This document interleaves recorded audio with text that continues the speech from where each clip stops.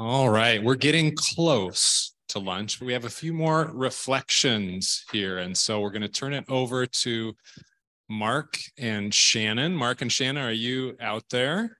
We are indeed. We are here. So I'll share my screen. What always blown away by the journey that a lightning round can take us on. I wanted to share my screen and again let people know that this is a resource that's being built and it'll be available to everyone from here on out. But there were some interesting points between the three of these that I wanted to kind of stitch together. And this lens that we were going to use is looking really at the conditions for impact. And the Zoom crew has already kind of been sharing their observations around impact. But I just one by one, I wanted to say that Taylor's points resonate with me as someone who's been struggling in design and product management and development for so many years. And how many times have you done a retrospective almost robotically? And there's a sadness there because what you're doing is acknowledging all the stuff that didn't work right, and what potential there is to use the gifts that we have around being present on the teams where we're working to bring that presence to observe what's happening now and try and influence what will happen next to improve the ability for those outcomes. I just really wanted to thank Taylor for that.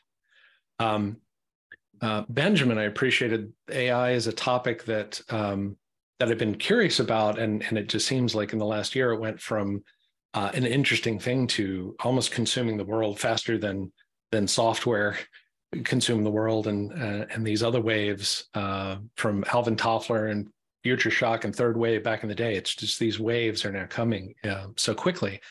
I just want to thank Benjamin for highlighting, especially looking at the conditions for impact there is understanding where conversations happen. In his talk, it was observing if AI is seen as a technology and it's thrown into a tech area, that's not really looking at it for the strategic impact that it has.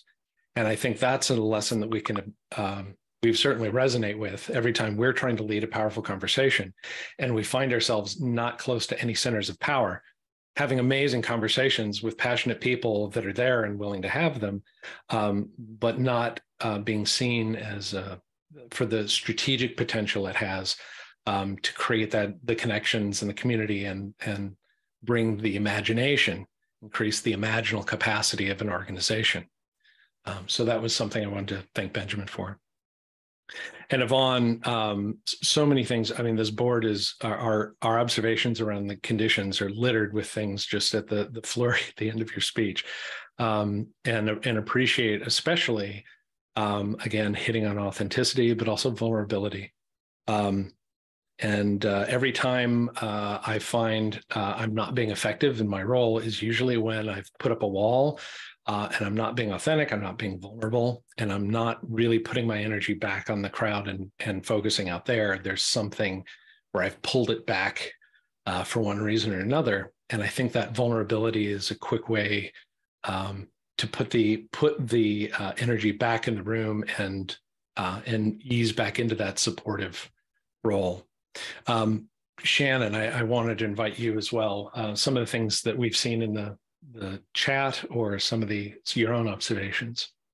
Yeah, absolutely. Thanks, Mark, and appreciate your thoughts on all of those. I think as we were, imagining around conditions for impact, I also think about, especially when you're talking about the AI and just that whole presentation and just the impact that the technology has had so quickly, thinking about what conditions were in place for so many users to start using AI technology as soon as it was launched, right? Like, I think there's some interesting, I don't know the exact statistics, but like number of users that were using ChatGPT was just absurd compared to, how quickly other users, were using other technologies that have hit the market. And I think about what conditions were in place for that to have the impact that it had, and what conditions do we develop to allow people to use those technologies in new and different ways? And also, how are we communicating those? And then I think too, just around, this topic with facilitation, just thinking about what conditions are we setting for our participants to be able to fully participate and be impacted by the things that they're learning, the conversations that they're having, the people they're connecting with. And then on the flip side of that, I've also been thinking about too, with all of these connections and things that are happening with participants here in the Zoom room, but also participants in the room, is that what are the conditions for us when we're a participant, not just as a facilitator, but what are the conditions that we allow ourselves to be in, to be impacted, to listen, to hear those stories, to get that information. What conditions are we in a learning environment or in a conference are we showing up as, that allow us to show up as great participants? And so we've got some really amazing participants in the Zoom room too. So I want to shout everyone out. And if there's other reflections or things that people are thinking about when we think of the conditions for impact, curious in the room and also in Zoom, if anyone wants to jump in with your thoughts.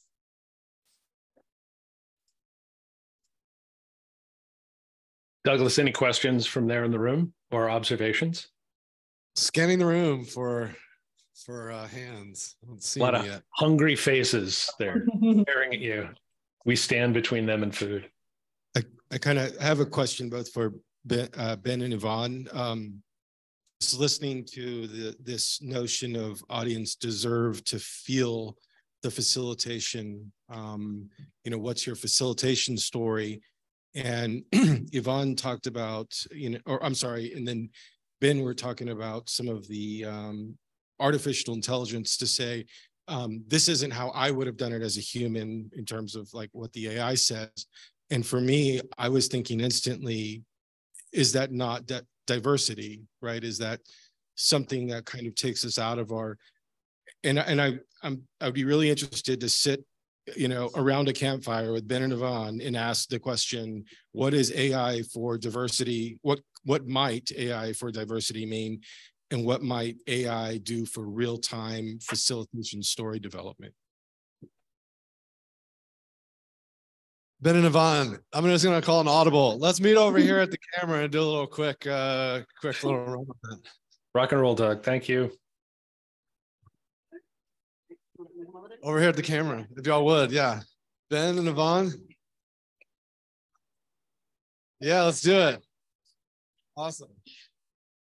So just some comments on what Stephen had to say. Okay, where am I facing? Camera. Okay, yeah, at the camera. Yeah, that thing. Right.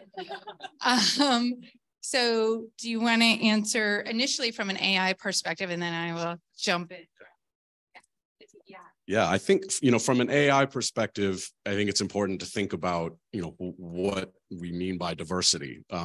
Is it a different kind of cognition that we need to open our minds up to if we're going to accept it as a partner in our work?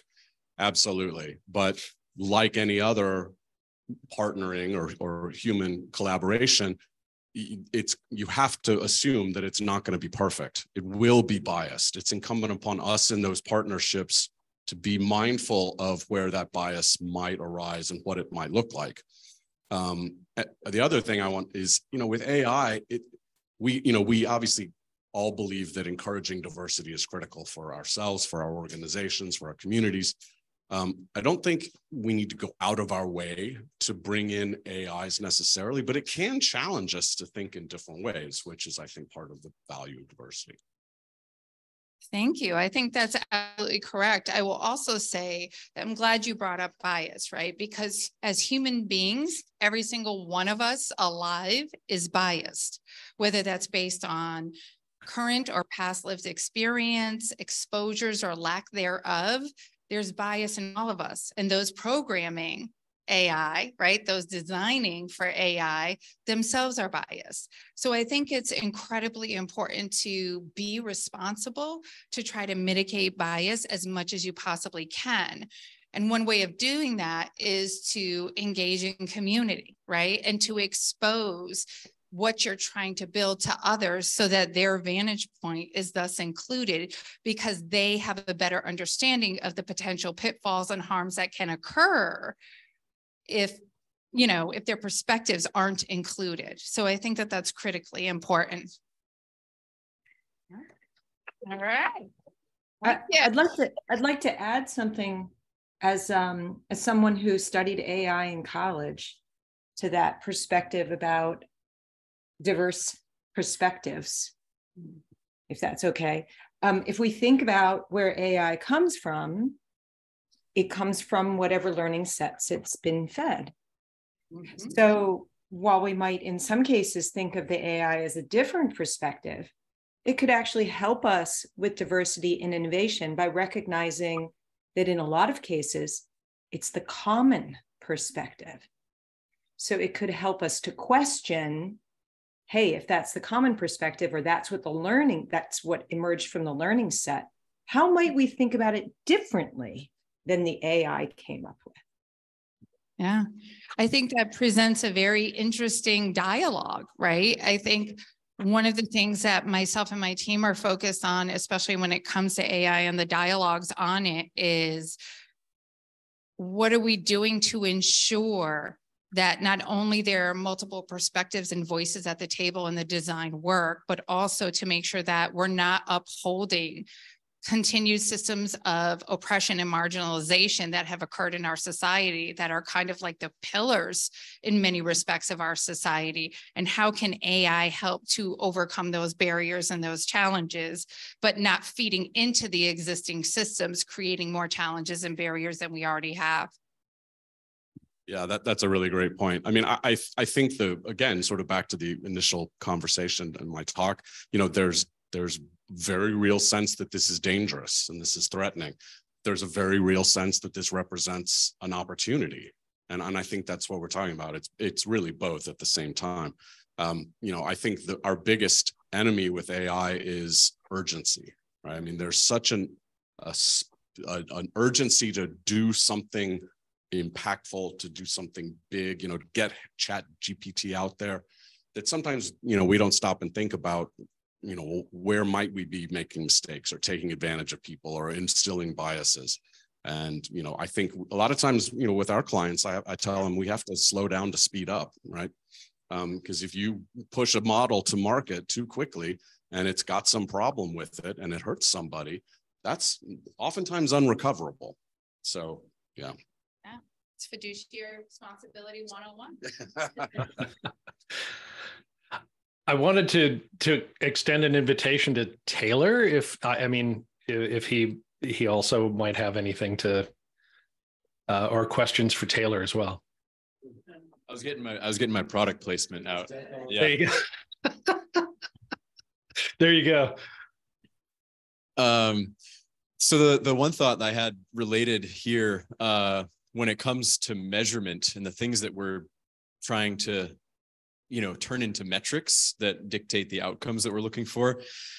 When we begin to list out what we want to measure, we have to be really aware of, are those things on our list because they're just assumed to be the things that we should measure? And put another way, is there a sort of inherent bias in the things that we believe we should be measuring, as opposed to what truly kind of A, equalizes, and B, actually leads to the outcomes that we're looking for. So as we are, as you reflect on the activity that we did, or if you are going to go back and do it again, maybe with your team, each of the measurement pieces, each of the metrics that you list, make sure you kind of challenge yourself to say, okay, is the assumption that this measurement is based on an inherently biased assumption?